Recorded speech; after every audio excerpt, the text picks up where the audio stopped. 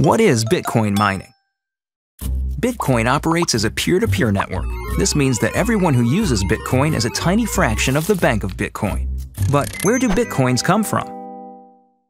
With paper money, a government decides when to print and distribute money. Bitcoin doesn't have a central government. With Bitcoin, miners use special software to solve math problems and are issued a certain number of Bitcoins in exchange. This provides a smart way to issue the currency and also creates an incentive for more people to mine. And since miners are required to approve Bitcoin transactions, more miners means a more secure network. The Bitcoin network automatically changes the difficulty of the math problems, depending on how fast they're being solved. In the early days, Bitcoin miners solved these math problems with the processors in their computers. Soon, miners discovered that graphics cards used for gaming were much better suited to this kind of math.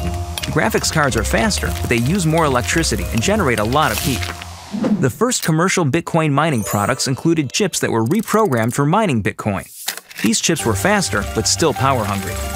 ASIC, or Application-Specific Integrated Circuit chips, are designed specifically for Bitcoin mining. ASIC technology has made Bitcoin mining even faster while using less power.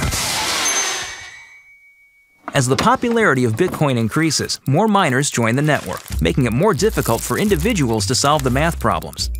To overcome this, miners have developed a way to work together in pools. Pools of miners find solutions faster than their individual members, and each miner is rewarded proportionate to the amount of work he or she provides. Mining is an important and integral part of Bitcoin that ensures fairness while keeping the Bitcoin network stable, safe, and secure.